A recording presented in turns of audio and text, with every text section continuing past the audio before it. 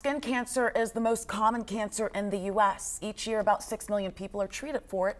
And experts say that the number of new cases keep rising, but catching it early can, of course, save a life. So there are three main types of skin cancer. The two that are often treatable, basal cell and squamous cell carcinoma. And then there is one that is much more serious, which is melanoma.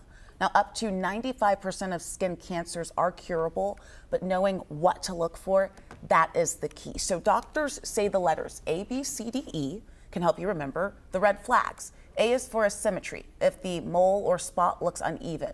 B is for border. Watch out for edges that are jagged or not clearly defined. C is for color, especially if it's very dark, purple, or starts to bleed. D is for diameter.